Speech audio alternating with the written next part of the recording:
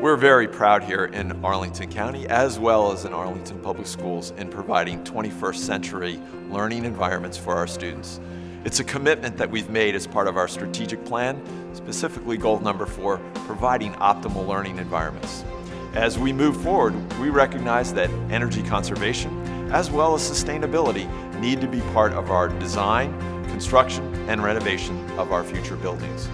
We have a real opportunity to both be a leader as well as set an example in designing the future to be sustainable for our children and our citizens. I often get asked, how is Arlington Public Schools going green? And there's a number of different ways.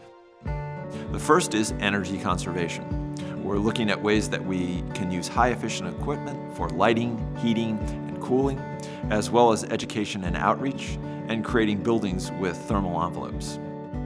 Renewable energy generation, such as installing solar panels, using solar thermal, and also taking advantage of geothermal resources. Water conservation and preservation of some of our natural resources through installing low-flow fixtures as well as underground cisterns. Improve stormwater management by enhancing buildings with green roofs, having rain gardens, and also stormwater basins. Using recyclable materials and locally sourced products, reducing construction waste, and lessening environmental impacts across the board.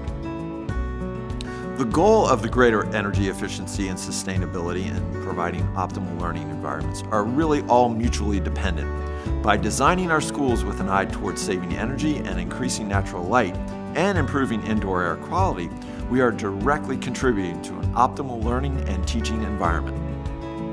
We can use our schools as living laboratories and provide hands-on instruction that includes real-time energy and environment monitoring and exploration of the natural world just right outside our school doors. You know what? That's a green frog.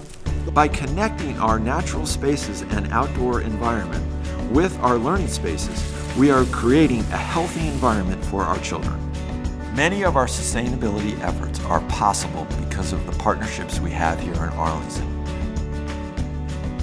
We have a strong group of local and community organizations, as well as advisory committees, and most importantly, our local government that supports our efforts for a greener public school system in Arlington. Together, we're building a better future for our schools, our community, our students, families, and citizens.